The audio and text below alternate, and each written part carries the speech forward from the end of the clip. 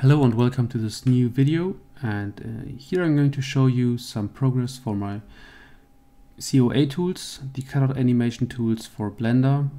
And first we will start with the Photoshop exporter, and I want to showcase you how it works and what you can expect from it. So we have this character here with our with all the sprites for each body part.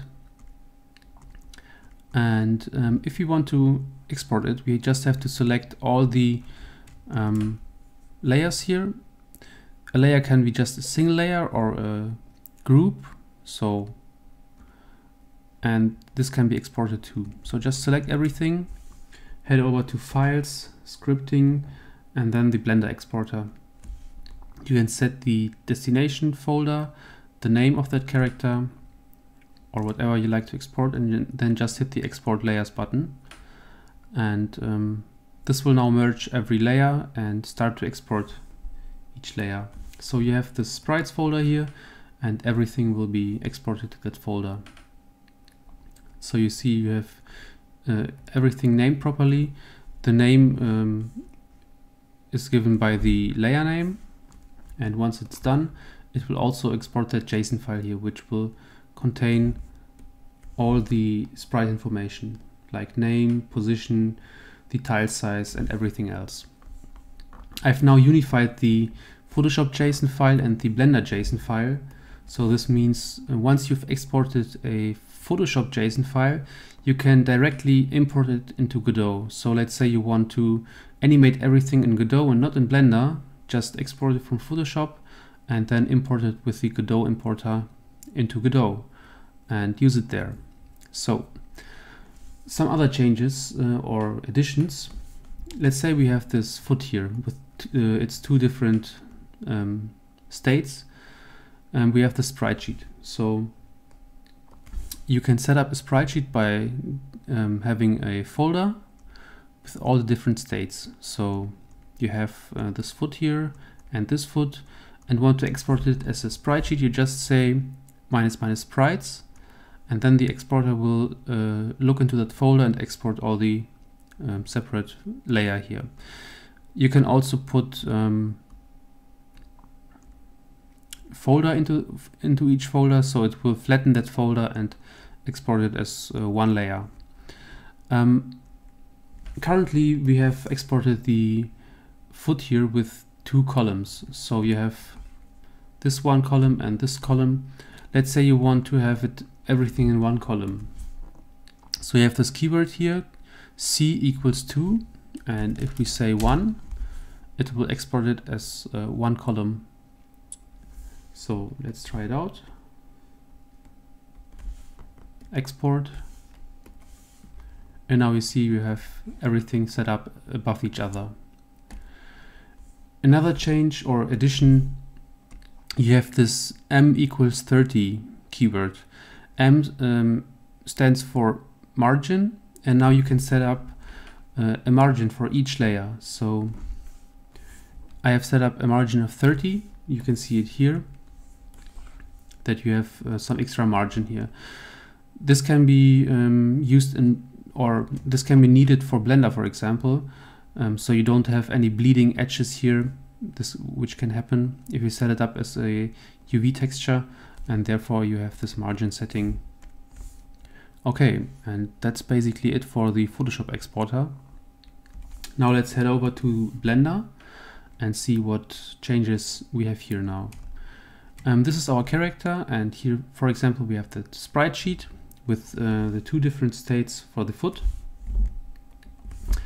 And let's say we have a face with many different sprites for the facial expressions, and we want to select a certain facial expression. You now can go through the index and see what you want, but if you have many different, this can be a time-consuming task, and therefore we have this little icon now, which will create a preview of each sprite. And you just can press on it and select which one you want. And this will automatically set the frame index. So for example, here it works too. Once you have a sprite with at least two sprites by dividing it here, it will show this icon here and generate the sprite sheet on the fly, or the sprite sheet preview. So once it is only one tile, you won't have that preview. This is one change. Another change is you could set these properties here for each sprite. And let's say you want to animate the opacity for all sprites at once. You just can select the sprites now and use the slider, and it will directly set the opacity for all selected sprites. You can also animate them for all selected sprites. So let's say we have a new animation, and just select them, press a button, and it will set the keyframes for each sprite here. Also deleting works. Another change is you can now have a modulate color for your sprite sheets. So this also gets exported to the JSON file and can be used in Godot. And you now can set a different interpolation type. So for example, for the foot you want a constant interpolation type for each frame.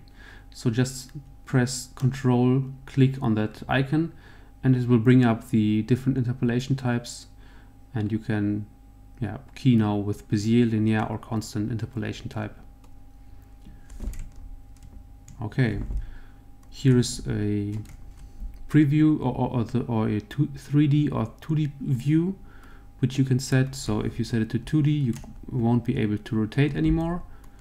And this is now set for each screen. So if we are on a different screen, you see that you still can rotate and use the 3D view. And here you have only the 2D view. So this works for each screen. Okay, that's basically it. One last thing I want to share with you. I think many of you guys know it already, but probably a few don't know. So I have published these COA tools recently, and they are still declared as beta, but you can head over to my GitHub page, which will be linked in the description below, and download these COA tools and try them out and see if you can work with them. And if you have any issues or errors or something breaks, just feel free to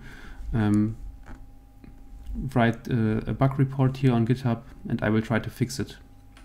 And if you like the tool, you can feel free to donate for it and help me develop it. And if you just want to say thank you, you of course can also donate. So that's it for this video, and thanks for watching. If you like that video, feel free to share it with other people, give me a thumbs up, and thanks for watching.